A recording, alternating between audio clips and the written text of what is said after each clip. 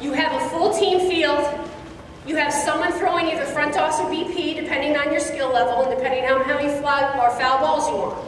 So I advise you to go to front toss. Okay, so more balls are put in play. You have a batter. You have someone on the sidelines either hitting ground ball fungos or shooting a pitching machine, depending on your personnel, and your coaching staff, and how much help you have. So round one, start with a runner on first base. Round one, sacrifice the runner to 2. Surprise the runner to 3, squeeze her home. That's round one. Same batter. It can be the same runner, it could be different runners, totally up to you with your personnel. Runners are on their own, so now they have to see where that ball is, they have to see the execution, they have to see the speed and the direction. Can she go first and third because you didn't have any coverage? Okay, running everything live. In between those reps, someone's on the sideline hitting ground ball reps to someone who's not involved.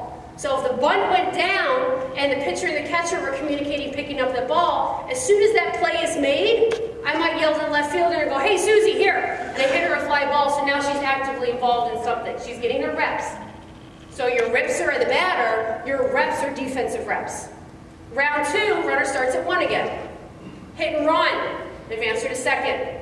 If it's a gap ball and she's scoring, she's running that live. No one's at third base, she's reading it. Then you have a runner on 2, situational hitting. We're going to try to go gap to gap or middle to opposite field. Shoot a gap to get her to score.